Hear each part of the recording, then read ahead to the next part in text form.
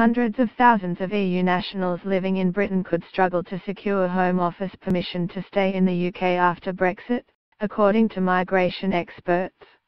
The Oxford University-based Migration Observatory says hundreds of thousands of EU nationals could struggle to comply even with a streamlined application system for settled status, which will open in the second half of next year.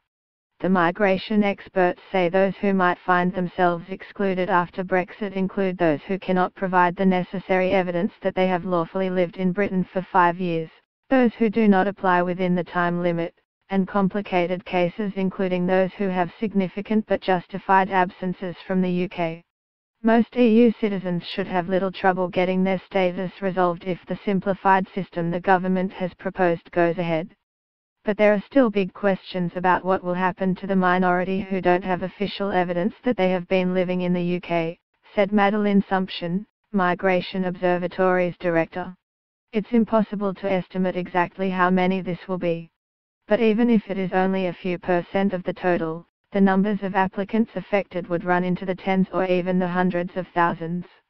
The Migration Observatory warning follows a promise by the Immigration Minister, Brandon Lewis, on Tuesday that the streamlined application system for the 3 million EU nationals in Britain would include an online form of 6 to 8 questions, cost no more than the £72 charged for a British passport, and should deliver a decision within 2 weeks of the application being submitted. The way we are looking to develop this is using online processes where somebody spends literally a few minutes online and, within a couple of weeks, your settled status is dealt with and granted, said Lewis. There is a presumption that they will be granted, he told the House of Lords Justice Committee.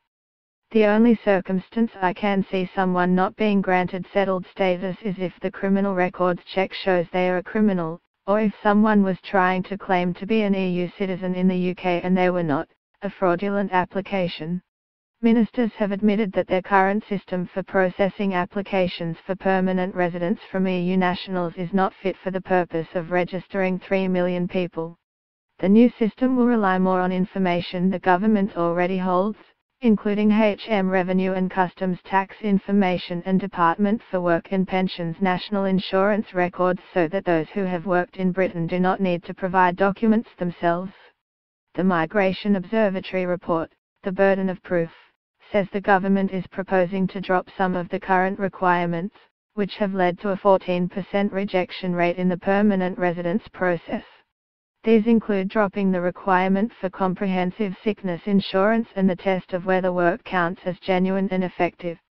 But the migration experts say even if these changes make applying straightforward for the majority and reduce the time Home Office staff must spend reviewing each application, there will still be hundreds of thousands who are likely to struggle.